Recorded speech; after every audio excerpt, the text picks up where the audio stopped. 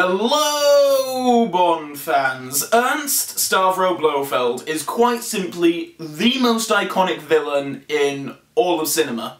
And I don't think that's hyperbole on my part. I mean, the bald head, the scar, the cat, the megalomaniac schemes. As far as supervillains go, Blofeld, or at least certain portrayals of him, are totally ingrained in the minds of film fans everywhere.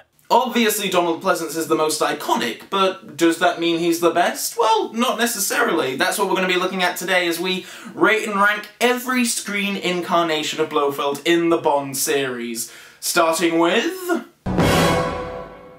Number 7. So I don't normally include the unofficial movies in these countdowns, but Max von Sydow is such a great, iconic actor that I couldn't pass up an opportunity to talk about the absolute waste of talent that is his appearance in Never Say Never Again. Blofeld is such a non-entity in this film, it's bizarre that they would cast an actor who I can't imagine would come cheap to play the part and then not really do anything with him. I guess the intention would have been to get him back, you know, for future films in this alternate Bond universe, but as no such film was ever made, all we're left with is this. There's just nothing here, nothing in the performance gives any sense of character. There's no menace, no nothing. It's such a shame and such a waste of a brilliant actor. Number 6. Oh yes, we're really counting down every Blofeld portrayal in this series. The villain's final appearance in the series' first timeline, the first official timeline, was something of a disappointment because of a load of legal hullabaloo that led to the inclusion of Blofeld in Never Say Never Again. It also meant that the official series couldn't use him, by name at least. So technically this guy might not even be Blofeld, and maybe he doesn't even belong on this list. Who knows, maybe in future, you know, I'll do a list for, you know, top 10 bald, cat-stroking, wheelchair-bound, delicatessen-loving villains, and, you know, he'd probably come out on top.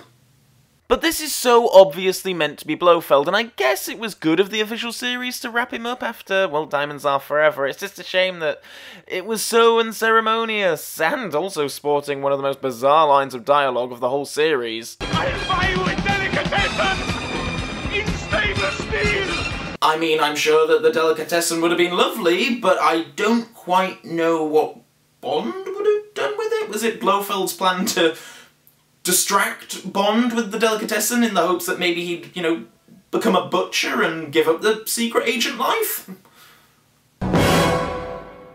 Number 5. Okay, here we go, into the proper Blofelds now, with the most recent actor to portray the supervillain, Christoph Waltz. The man you're talking to now, the man inside your head, is Ernst Stavro Blofeld.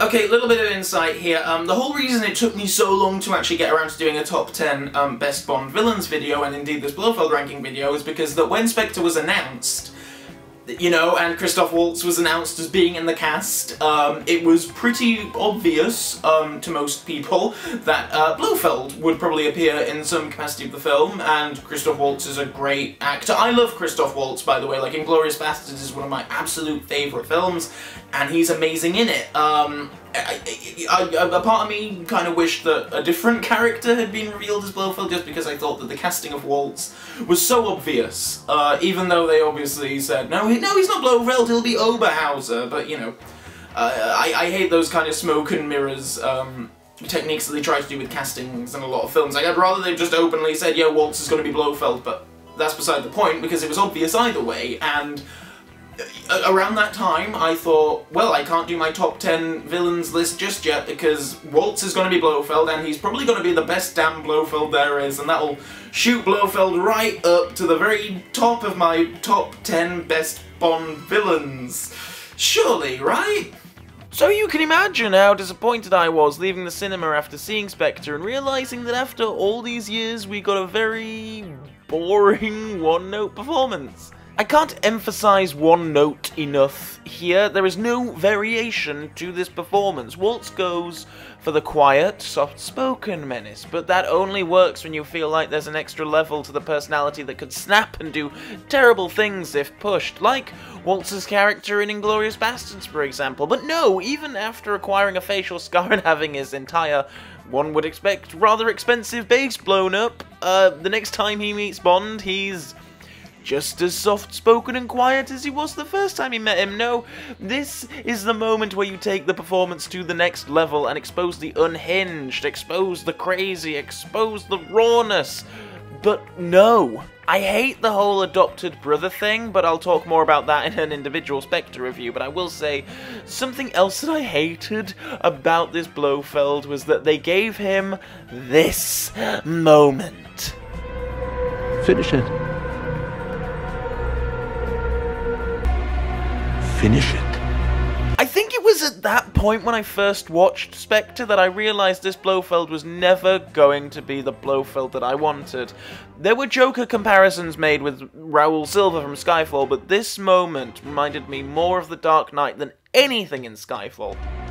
Finish it. That is just not Blofeld. Blofeld would desperately cling on to life until he physically couldn't anymore. He would beg and plead because he wouldn't want to die. Blofeld strives for power, wealth, destabilizing the world, or at least he used to. Spectre boiled down Blofeld's entire villainous motivations down to, well, Daddy taught you to ski and not me, so now I'm going to dedicate my entire existence to pissing off this one guy, which apparently includes willing him to kill me because...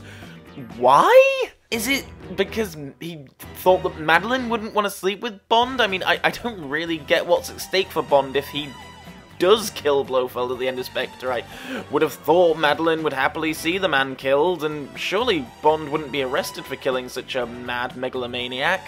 Whatever. Plenty of room for improvement when the character next appears, and you know he will. I'm sure that Blofeld will appear in future Bond movies. He certainly left it open for a reappearance, whether or not he's played by Waltz.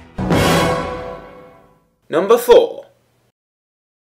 Telly Savalas is very much the most physical Blofeld. As far as I'm aware, it was decided to recast the role and not bring back Donald Pleasance because a more active role was to be required of the villain in Majesty's Secret Service, and so Savalas was brought on board, and indeed, as much as I may love Pleasance, it would be hard to imagine him being much of a match for Bond, be it skiing or duking it out on a speeding bobsled. Savalas' performance has really grown on me over the years. He has a certain kind of physical strength and physical menace that is kind of unique to him, and I don't think any other Blofeld has that. He could, and does, kick Bond's ass, and while I've heard some put him down for looking more like a heavy, more like a, a East End bouncer, more like a henchman than a leader of a world crime syndicate, and indeed he's about as mafia as Blofeld has ever been, but I think it suits the film he's in really well. The main downfall for me with him is, and I'm aware this is quite superficial, but the accent. I just can't get behind an American accented Blofeld. It feels weird. Blofeld should have some kind of vague European accent. He should be unidentifiable with regards to nationality, and he should be stateless, basically, and giving him this kind of specific accent does bother me, but then the same can be said of my next choice too. Number 3. Good evening, Mr. Bond. If you ever needed to know that this list was completely subjective to my opinion, then look no further than Charles... Just a jump to the left. With your hands on your hips. Gray appearing so highly in this ranking. I'll admit, he's kind of a terrible Blofeld, if I'm being objective. There's very little menace. Physically, he's no contest for Bond, and you never really get the idea that he's completely unhinged and mental. So, why is he so high on this list? Well, I'll tell you why. Camp value. Quite simply, he's the funny Blofeld. He's witty, he's charming, he has this great, smooth delivery. It's like as close as we'll ever get to a James Bond villain played by Oscar Wilde. I love this actor, and that does play into my fondness for his Blofeld a great deal. He's such a hoot to watch, even if it is pretty jaw-dropping to see Blofeld drag up as a woman. I'm delighted to meet you, Miss Case.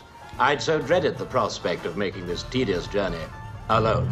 I have never really heard or read anything to suggest why, out of all the actors out there, that Charles... Just a jump to the left.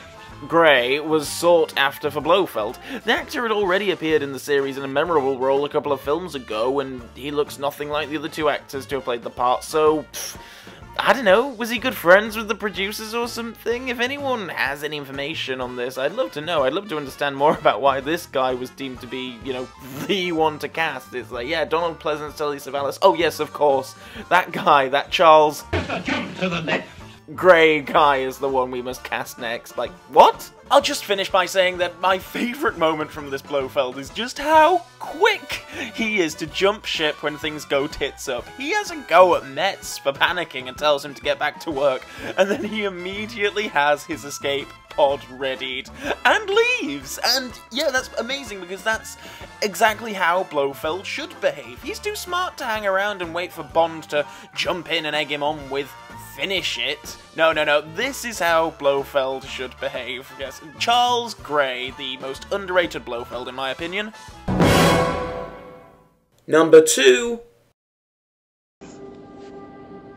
I am Ernst Stavro Blofeld.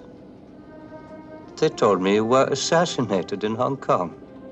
Yes, this is my second life.